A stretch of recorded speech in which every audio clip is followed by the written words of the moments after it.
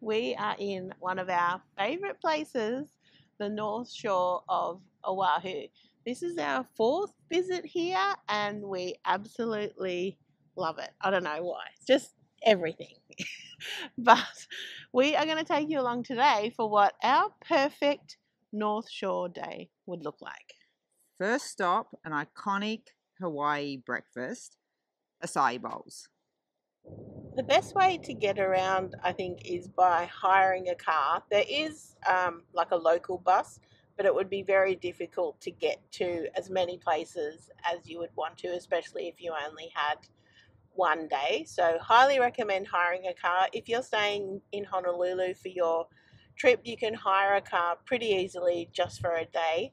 Obviously, for Australians and people from places where you drive on the other side of the road, it is a bit of a challenge, but I'm used to it now. I've gotten pretty comfortable with it.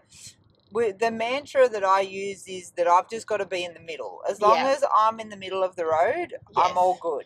There are also day trips that you can do from like Honolulu, Waikiki, that come out to the North Shore. But I think if you are able to hire a car, you're going to have a better experience because all of those tour groups seem to go to the same places. We see them parked around as we're driving around, and you can kind of go to a few more maybe off the beaten track places that we're going to show you today. I will also say with the driving, if you're worried about driving in the US, Hawaii is like a good introduction. 101. Yeah, especially once you get out of Honolulu. Yeah, especially the North Shore side. It's one lane. You're pretty much driving not that fast, like 35 miles an hour, which maybe is 65, 70 kilometers an hour. You're not going crazy fast. And everyone's pretty respectful from what I can tell with the driving. So if you were worried, Hawaii is a good introduction, I think. Also, we would recommend if you're coming up here and you're able to plan it on a weekday rather than a weekend, you're going to just have probably a slightly better experience because there's, on the weekends you also got tourists and all the local, a lot of local residents.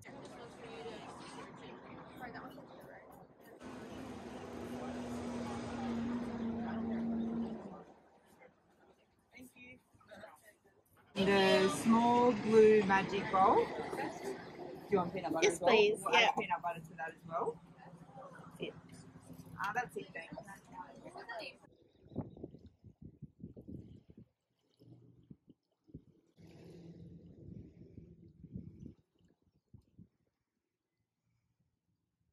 Okay, we just went to Haliewa Bowls, obviously in Haliewa. I'm pretty sure I'm not saying it right.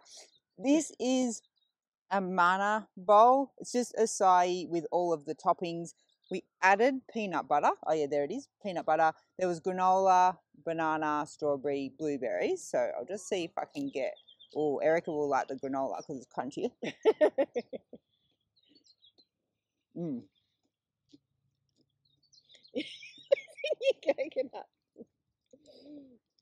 The other one we got, this one's pretty cool.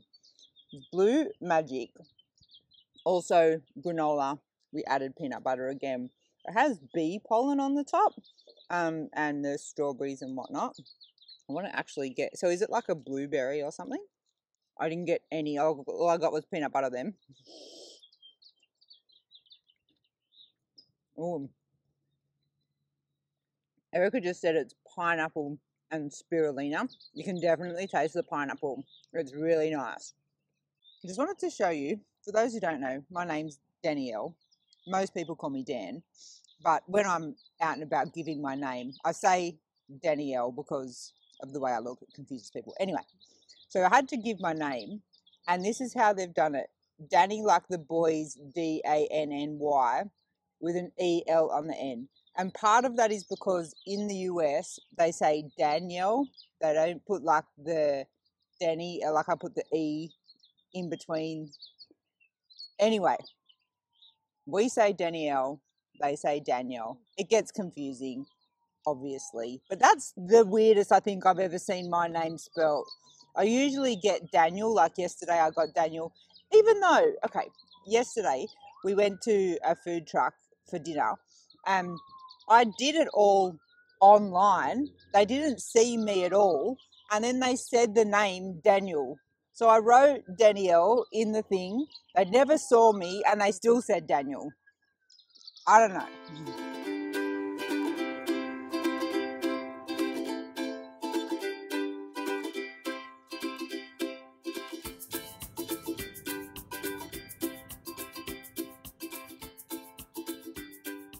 So after brekkie, we had a wander around Haliewa. They have a lot of little kind of boutiques and souvenir sort of shops there that are nice to have a look in if you're on holidays. And about 45 surf shops. A lot of like Yeah. rip curl, obviously. We just got changed into our swimmers because we're going to go for a snorkel this morning. It has come over a little bit cloudy and it's raining a little bit, but we're not going to let that stop us. Once you're in the water, you're going to be wet anyway. So we actually had snorkeling equipment at our Airbnb, so we're just going to use that. There wasn't any flippers or fins, but there's like a mask and a snorkel, so we'll be fine. If you want, you can actually hire snorkeling equipment or like rent it at Sharks Cove, and I assume there's places in Haliewa to do it as well. Also, if what we've done before is there's a Foodland supermarket pretty much across the road from where we like to go snorkeling, and you can buy a set there for sort of $20 to $30, which could be equivalent to renting it as well. So that's probably some options as far as renting snorkeling equipment. We are headed towards Three Tables Shark Cove, which is in Pupukea. That's one of our favourite places to snorkel on the North Shore. We've seen a lot of people snorkeling at the Turtle Beach. I'm not going to attempt to say the name. Also, people snorkel at Waimea Bay as well. People snorkel anywhere, basically. Yeah, people were even snorkeling at Sunset Beach. So you can snorkel wherever you like. I like Three Tables because it's also just a really nice beach as well. Would you agree? Yeah. And it's very, it's nice. You just walk in, it's nice sandy entrance and everything. So that is where we're headed today.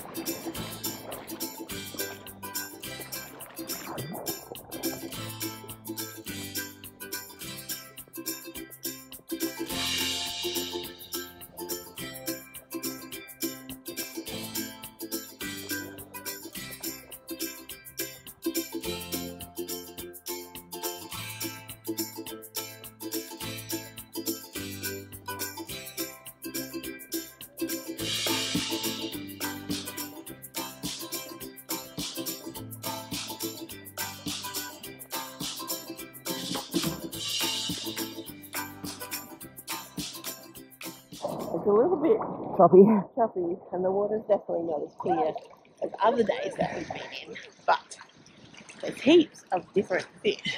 It's very cool seeing them. it's a bit choppy, but even without fins, it's fine. I was a bit worried about not having fins.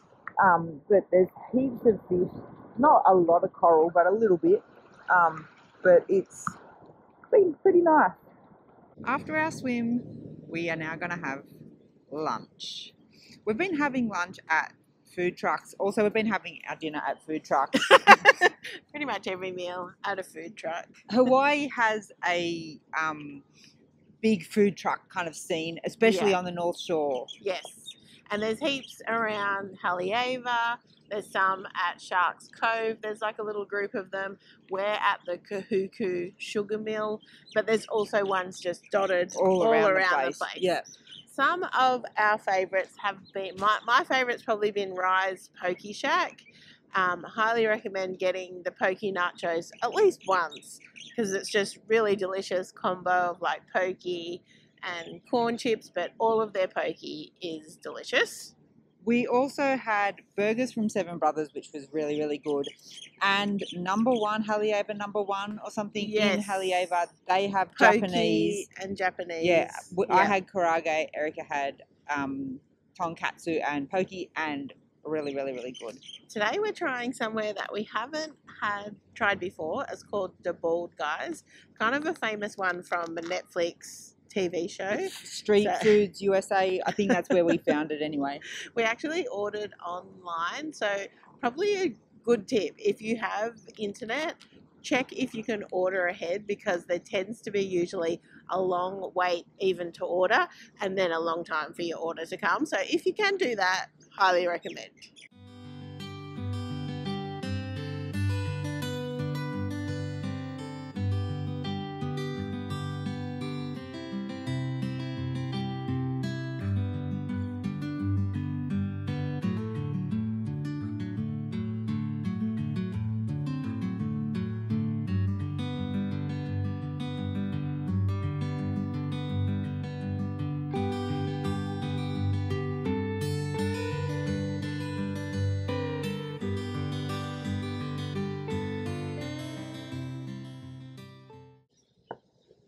All right, so I got like a Colby beef Chinese sausage fried rice. I did add eggs, but apparently there's no eggs. They're out of eggs. So this is what I've got. I'm going to try some. We were just going to mention as well, if you are able to check on like social media, so Instagram, Facebook, when the food trucks are open, because they're closed on random days. Like I just went up to Rise Poke Shack and they're closed. The burger was closed on Sunday. Yeah. So yeah, it's been a bit all over the place. The beef's delicious. It's like a rib really or something, soft. Is it? Right. But it's like not chewy at all. Just kind of melts as you bite into it. Even you would like it, and you're like a beef kind of fan. That's yummy. Oh, you got a leaf. Bonus leaf. And I got that looks good. Furikake crusted salmon, and I went with the spicy aioli. It looks really red, spicy. So I'm hoping I don't regret that decision. But it looks delicious. I've got my own fork here, Dan. Thanks anyway. It's weird. This is like a Hawaiian thing, like a pasta salad. Comes with everything. Smells really good. I think Erica went spicy aioli, so I don't eat any of it.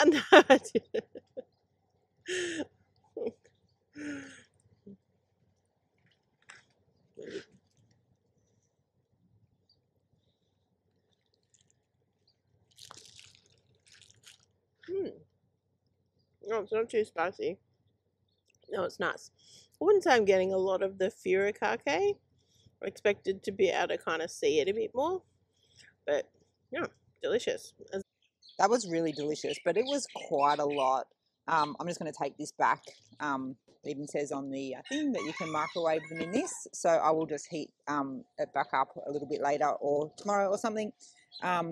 After lunch, we just normally go back to the Airbnb, hang out for a couple of hours, watch something on Netflix or whatever. We're currently watching something really bad on Netflix that I won't talk about. It's like bad reality TV, but it was kind of what we wanted. We didn't want to sink into a new kind of full-on show. So we're just going to go back and hang out at the Airbnb for a bit.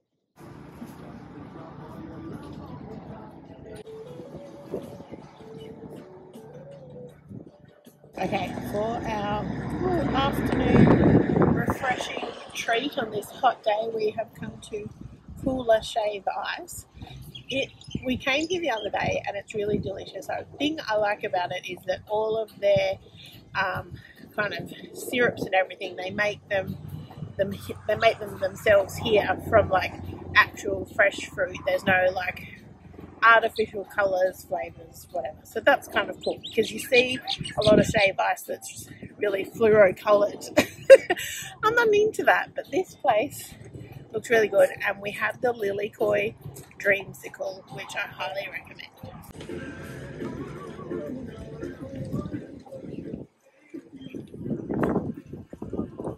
So this is vanilla ice cream, coconut on top, and lilikoi or passion fruit.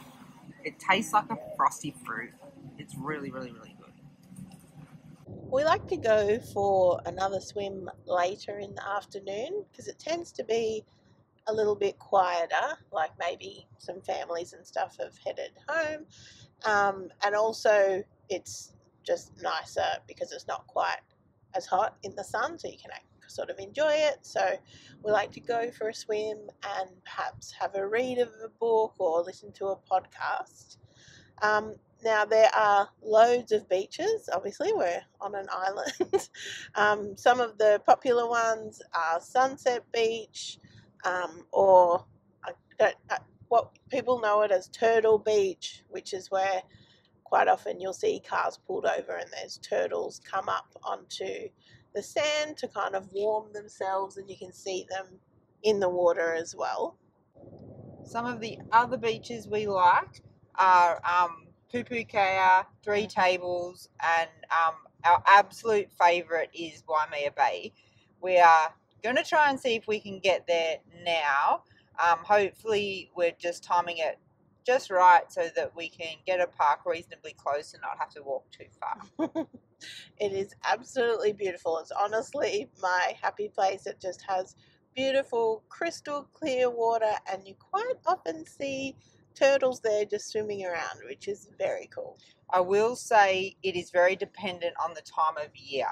Correct. So this North Shore is really known for big waves in the winter.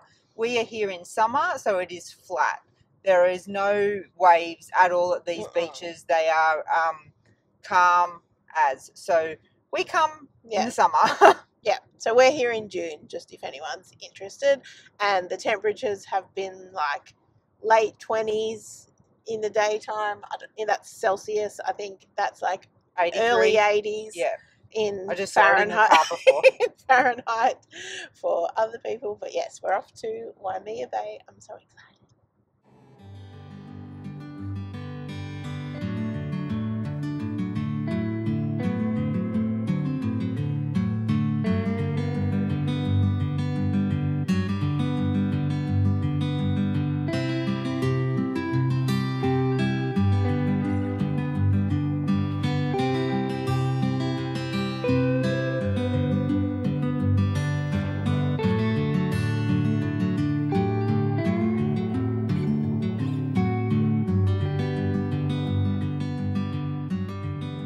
What a beautiful swim. I've just been sitting here reading my book. It's called The Heart is a Star. I've only just started it, so I don't have much of an opinion on it yet, but I will always let you know if I find a good book.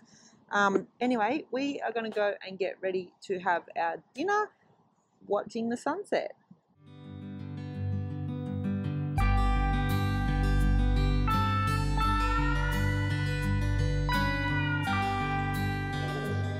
Time for dinner. Now, we don't want to eat at food trucks every single meal, so we have booked the beach house at Turtle Bay Resort, which is right near where we're staying, and we can watch the sunset from here, which is kind of exciting because it's over the water, which we don't get on the east coast of Australia at all.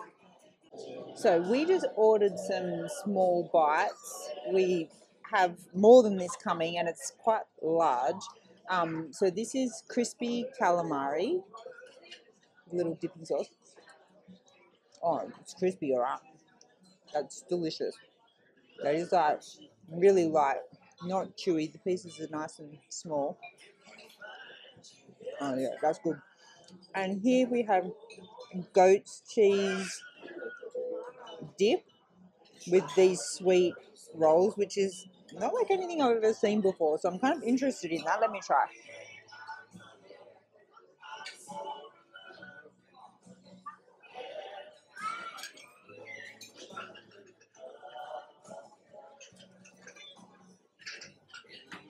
So this is like a warm dip.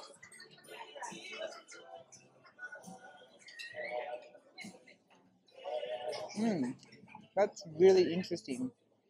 It's really creamy. It's more savoury than what I maybe expected it to be. The goat's cheese is quite savoury, and then the jammy stuff is sweet, and the roll has a sweetness as well, but it's actually more savoury than I expected, but it's really good.